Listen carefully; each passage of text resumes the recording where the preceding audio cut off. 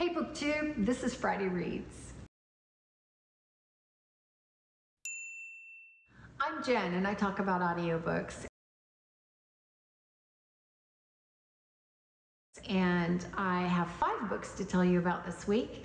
And they're kind of all over the place. A couple of romances, 1 historical fiction, and then 1 kind of sci-fi and dystopian, and the other one kind of just weirdness. Some hits and misses on the narrations too. So I will start out with the romances. The first one is The Real Deal. This is by Lauren Blakely. It is her latest release and it is narrated on audio by Zachary Weber and Aaron Mallon. I rave about these narrators all the time because they're so good. They are so able to capture the characters, convey the personalities really well, and they do everything right. They are true voice actors, and the narration was fantastic.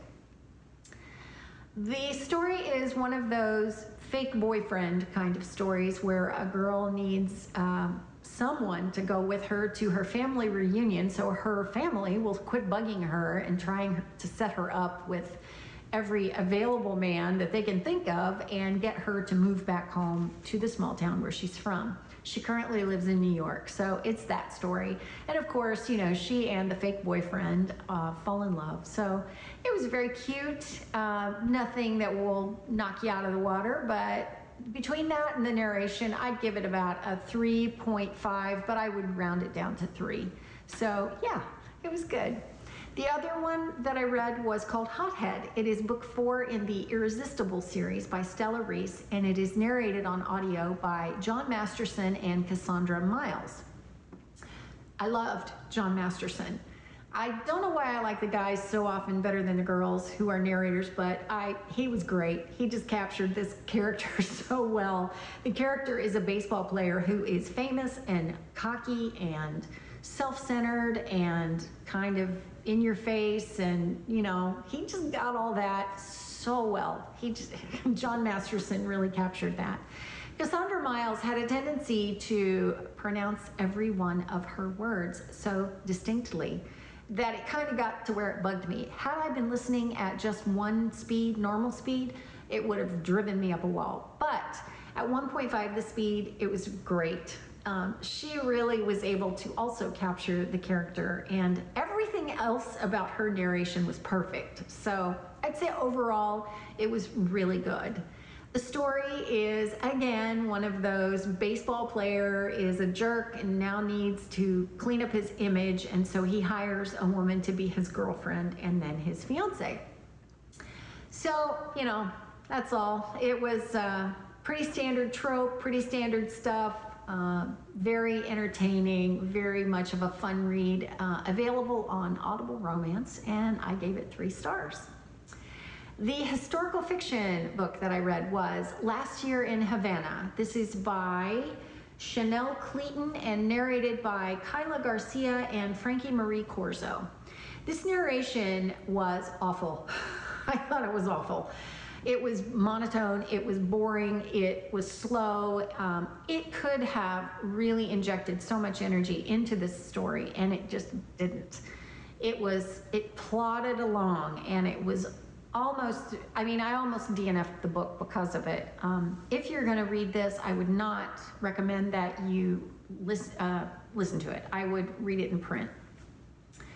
As for the book, it is historical fiction, and I think if you go in expecting that it's historical fiction, you're going to be a lot happier than if you go in and think that it's historical romance. Even though Goodreads has categorized it as that, and there is romance going on, this is really about the politics and the history of Cuba, and more specifically, the revolution that happened when Fidel Castro came into power. It's told in dual timelines. You have a 19-year-old Elisa, who is from a very affluent family and gets involved with a revolutionary. And then you have her granddaughter, Marisol. I love that name so much. And she is a current day writer who goes to Havana to kind of just check out Havana and find out if it's anything like what her grandmother has always told her it's like. Her grandmother has since died, so she goes over. She's going to write a piece on the tourism and, you know, what it's like and all the high points of Havana, and she stays with a friend of her mother, or of her grandmother's, and there is a grandson of this woman's that takes her around. He's actually a history professor, and so he takes her around and shows her what Cuba is like today and has been since Castro took over.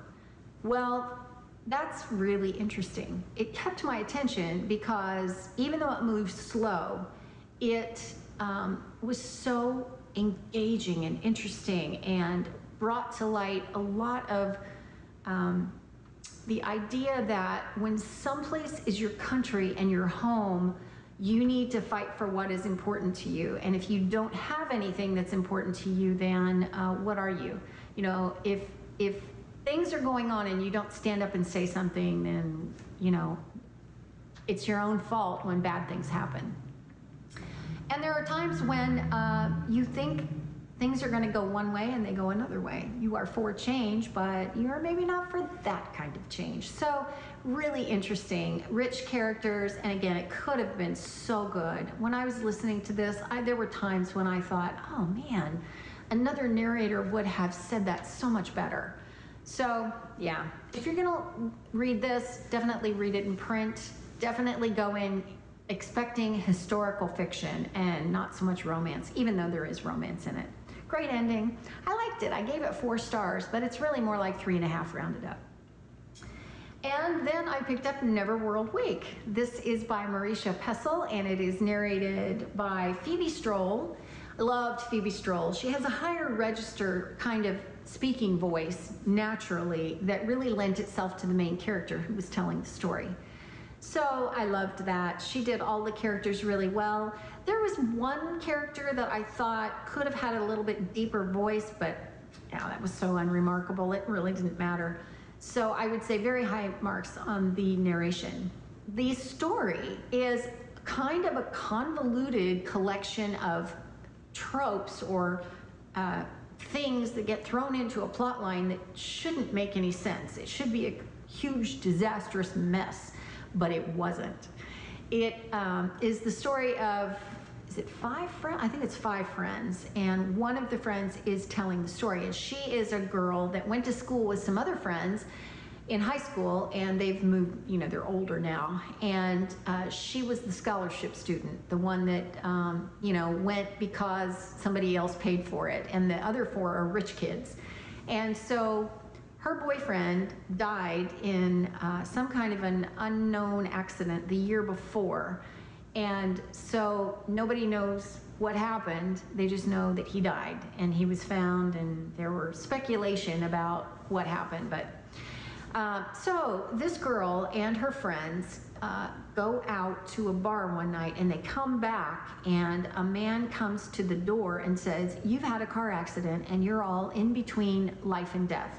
You are in the Neverworld Wake.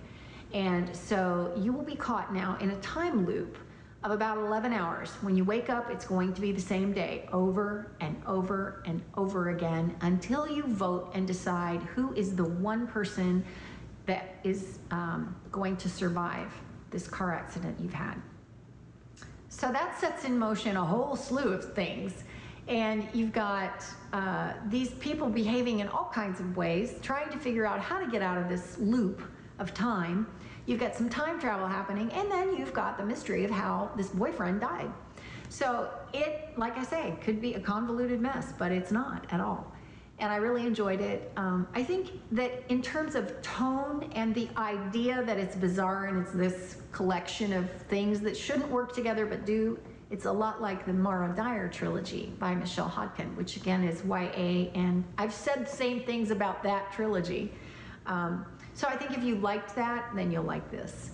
I've never read anything else by Marisha Pessel. I know she wrote Night Film, but the reviews on that are so all over the place that I never thought that I wanted to read it. So this was a pleasant surprise, and I really liked it. Gave it 4 stars. And then I picked up Vox, and this is by Christina Dalcher. It is adult dystopian, narrated by Julia Whalen. Oh my gosh, so brilliantly. This narration was so good. I know I say I go hot and cold on Julia Whalen all the time, but I certainly enjoy her narration much more than I don't. I would say that she's probably one of my top favorites at this point. So the only thing I don't enjoy about her is her lower register for men, but it is so incidental in the way that she tells the story that you just forget, you don't even notice. So it was fantastic. This is a story that is very similar to The Handmaid's Tale by Margaret Atwood. I'm sure there will be lots of parallels drawn to that, and if you check Goodreads, there probably already are. It is a dystopian world in the near future in the US where women are only able to speak 100 words per day.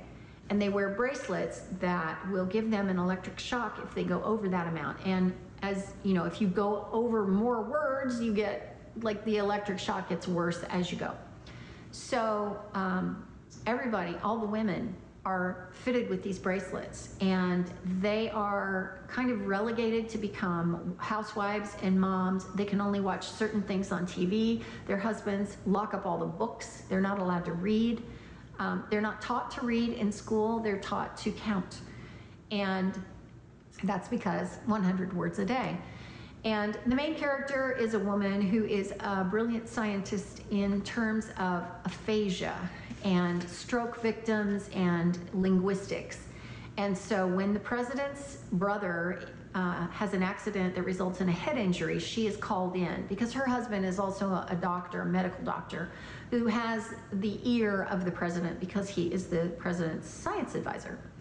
So she is brought in to help this brother because she was previously working on a serum that would affect and restore speech to aphasia victims, or victims with aphasia, I don't know. But anyway, it is a very dynamic story. There's a lot going on, and there are a lot of things that will drive you up a wall. If you are a feminist, you will, rage against this plot. And I think it resolves very well. I think it's much more entertaining than The Handmaid's Tale by Margaret Atwood. I read that and I was bored, and this was entertaining because it delves into conspiracy territory. You've got lots of crazy stuff happening. You're never sure if this woman is going to be taken out and shot because she speaks up. There's also always the fear that she's going to get caught doing something that she shouldn't. And there are a variety of things that she shouldn't be doing that she does. So yeah, it was a really good story. I did have some problems with it, but I'll talk about those in a separate review. So I ended up giving this one 4 stars. I thought it was, like I say, brilliant. So that was last week, and really interesting mix of things that I read. It was a really interesting week. So I have a couple things on tap right now for this weekend, mostly romance, probably a little more than that, but yeah, I'll just tell you about them next week. Other than that, not much else going on. So I hope you have a great weekend full of warm weather, sunshine, all the good things, and that's it for now for me. I will see you next time. Thanks for watching.